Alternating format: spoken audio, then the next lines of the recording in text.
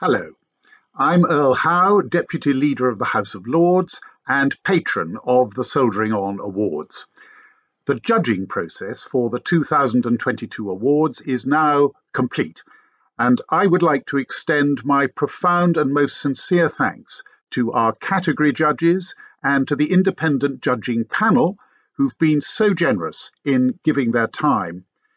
They have had an unenviable task.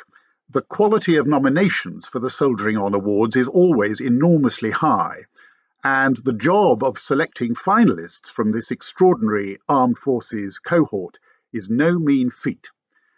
We now look forward with great anticipation to Armed Forces Day on the 25th of June, when the shortlisted finalists for this year's awards will be officially announced. Until then, look out for news and updates on soldieringon.org and our social media channels. Thank you.